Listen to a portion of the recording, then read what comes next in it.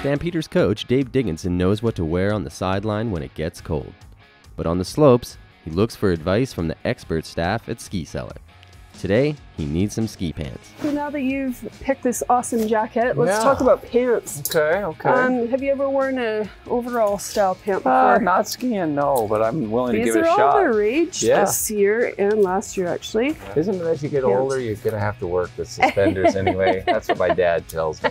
So maybe I'm there. Maybe you're there already. You've taken your dad. Yeah, well, no, he's 80, so yeah. All of our pants are fully adjustable, so if you did want to go into a regular pant, you could throw a belt on it as well. We sell some really great elasticized belts by a brand called Arcade. What would you suggest? Would you say try this? If you like it, probably the new style, go with it? Yeah, why not? Why not try something new? So now that we've found some pants for you, you'll want to talk about what you wear directly against your skin, and that's your base layer.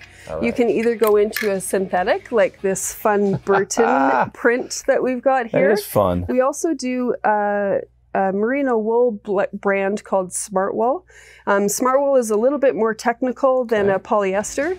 It wicks moisture away from your body a lot faster. Yeah, and it's a low itch, let's call it. We carry them in a short